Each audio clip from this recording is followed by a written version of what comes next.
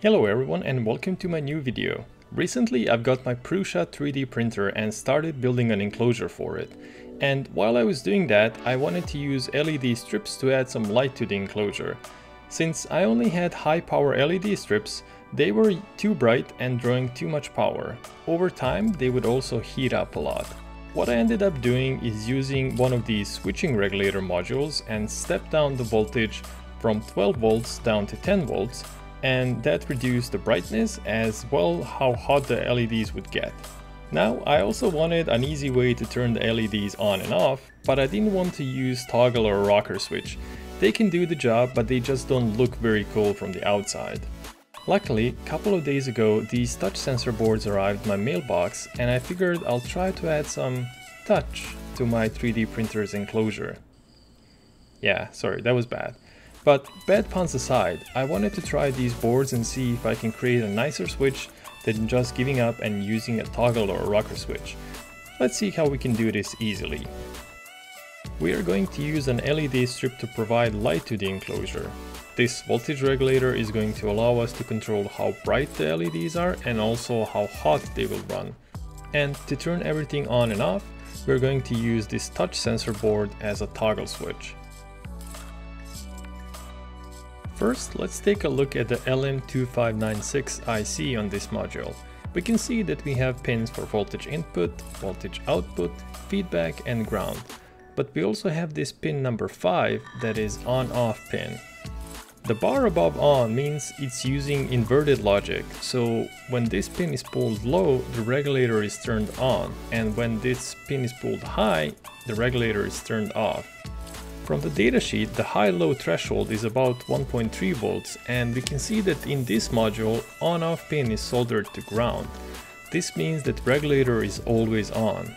Now, because we want to use a switch to turn the output voltage on and off, we are going to have to modify this. But before jumping in and doing that, let's take a look at our touch sensor module that uses TP223 sensor IC.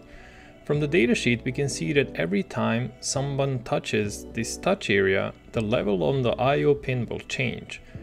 We can also configure this I/O pin to toggle between high and low every time the board is touched. This is exactly what we're looking for.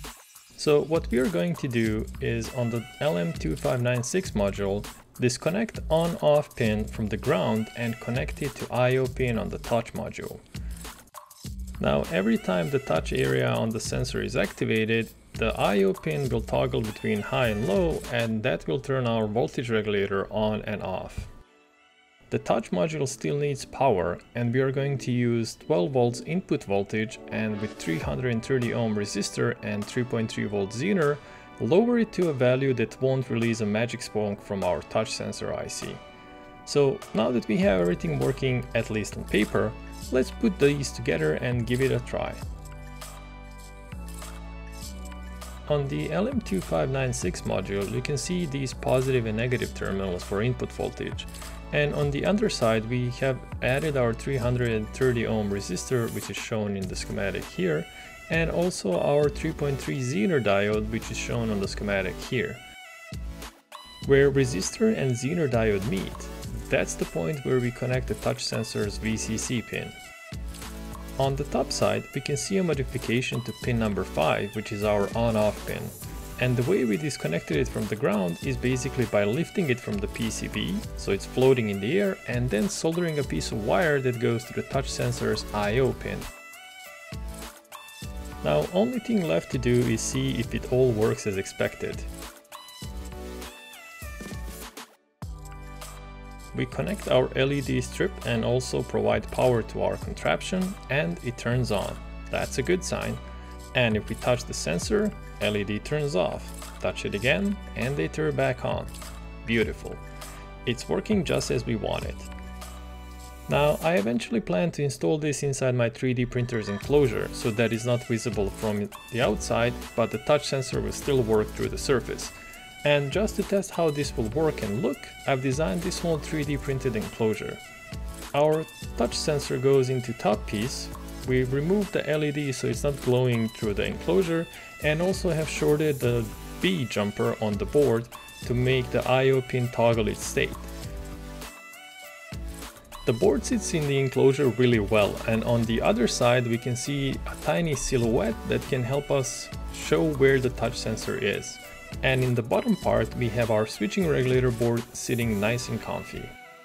Now that we have everything assembled, we can power it up and try it out again. And we can see that it powers up again, and touching the sensor works even through a 3D printed enclosure. Beautiful. Now, one thing that I'm going to change eventually are these connectors, but for now they will do.